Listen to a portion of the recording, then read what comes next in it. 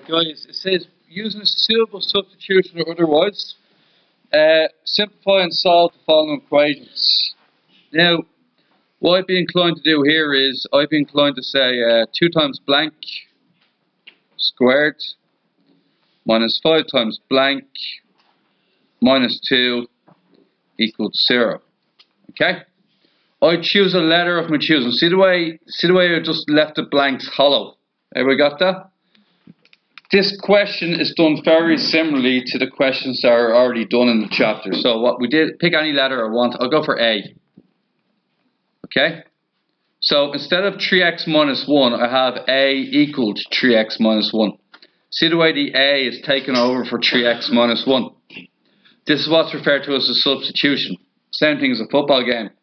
Ronaldo comes off and somebody else comes on the pitch. They've replaced each other. Okay? Here's what we're going to do. This question now becomes 2a squared minus 5a minus 2 equals 0. I solve in the normal manner. Is that a minus 2? See the way it says give your answer correct to one decimal place. I think it's a minus b. Okay, so A may have been a bad choice because it could get you mixed up with the other A. So I'm going to use y instead if that's okay with you guys. Is that alright? 2y squared minus 5y minus 2. The reason why I did that is I'm going to have to say A equals 2, B equals minus 5, minus B equals plus 5, C equals minus 2. Can't do the minus B formula, which we're all very familiar with.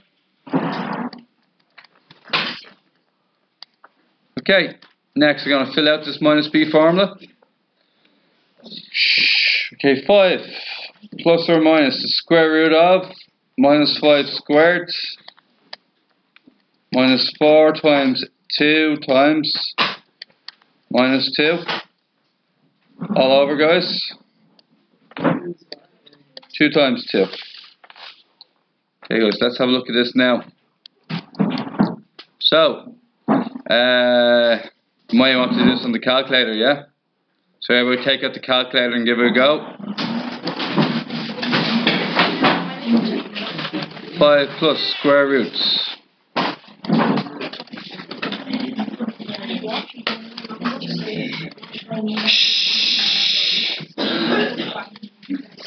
Quiet please, gents. Thank you.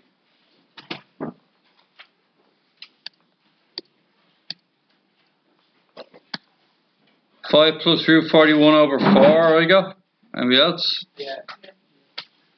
2.85 for the plus answer.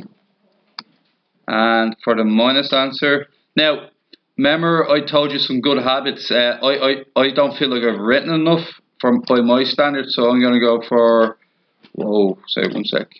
5 plus root 41. I'm going to actually write that down.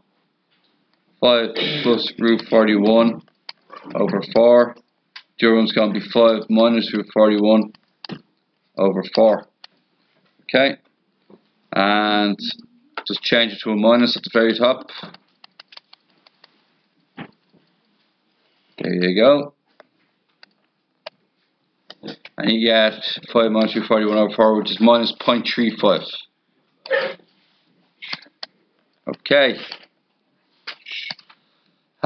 So because y represents 3x minus 1, what we're going to do down here is say that 3x minus 1 equals 2.85 and 3x minus 1 equals minus 0.35.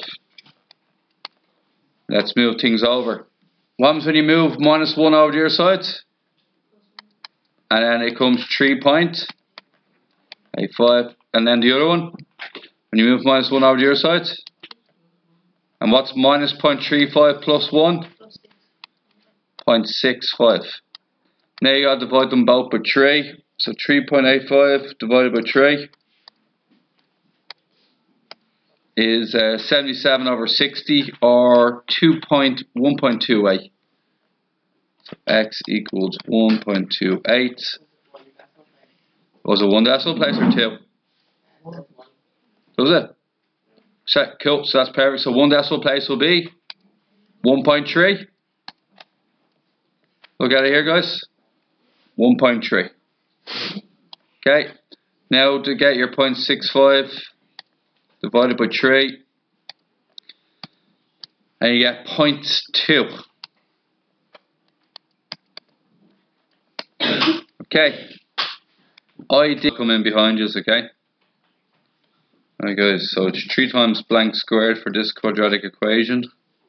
You can see that I'm replacing the x minus 1s with a blank. I'll choose a letter of my choosing. The letter I'll choose is, for argument's sake, I'll choose y, where y equals x minus 1. This is the substitution. Now you get 3y squared minus 2y minus 1 equals 0. You have a reference number of minus 3, which is minus 3 and plus 1. You then get 3y squared minus 3y plus 1y minus 1 equals 0. 3y into y minus 1 minus 1 into y minus, plus 1 into y minus 1 equals 0. Now what you're going to get here is 3y plus 1, y minus 1 equals 0, y minus 1 equals 0, y equals to 1, 3y plus 1 equals 0, 3y equals minus 1, y equals minus 1 over 3.